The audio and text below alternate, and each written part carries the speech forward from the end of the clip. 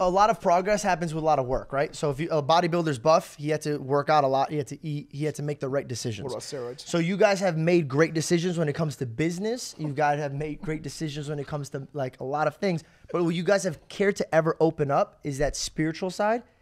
So what I would really, really, really highly suggest is tap in. And I'm not suggesting mine, but I'm just saying tap into one and see how it affects your emotions, because emotion is a spiritual battle. I'm spiritual. I'm very spiritual. I pray every night. In fact, wait, what? It's what? You do? Since when? I pray every night. I pray twice a day. I'll pray right now. I'll do a prayer right now like I do normally. But all I want to do is just do once. I want you guys to go to one. You don't want to hear my prayer? About to pray. I was about to pray. You're going to cut him off and put your finger in the air at him like this? Well, okay, I'm so sorry. You fingered me. I'm so sorry. Go ahead. That was mean of me. No, it's the end of the day. Like normally around this hour, I'd be doing my prayers. This is what I say. Dear God, creator of the universe, thank you for another blessed day on this blessed planet. It's a beautiful place you've created. Happy to be here. Just really happy to be here. Feel very grateful that I was very productive today. Felt very full and complete. I got to do what I wanted to do, which was nice. And I'm feeling very fulfilled again. And that feels good. And I'm very happy and thankful about that. I'm exhausted. But I like that because it means I put all of myself into today. And I want to express my gratitude and hope for another good day tomorrow. Amen. Thank you. I love that. So here's one sec. One sec. Where's the building?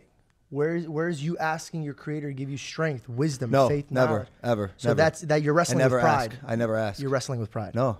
What? Because you think you're at the level of God that you don't need to ask him for anything? What the fuck? You guys should fight right now. That's what I'm saying, bro. No, for real. No, what? Ask for what? I'm just asking grateful. you shall receive, seeking you shall find, knocking the door shall be open. These are scripture based. Jesus is literally talking to you about it. I feel like but again, if it ain't broke, don't fix it. I feel like if I ask, there's repercussions. I don't know.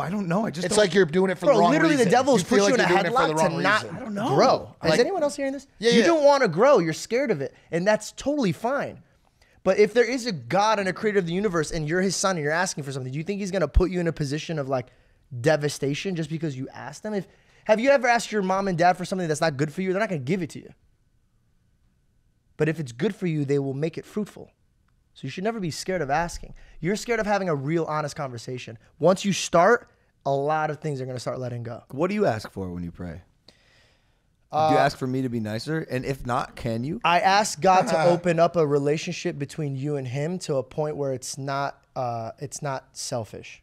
And you're not just sitting there talking. You know, your relationship with God is like a relationship that you would have with a girl or a wife, that you're like saying the things that would make her happy, but you're not really caring or doing the actual work. Me? Yes. Because we've outlined earlier in this podcast, I'm horrible with relationships. That's what I'm saying. So I'm praying for it. You get what I'm saying? Like, so that is my prayer for you.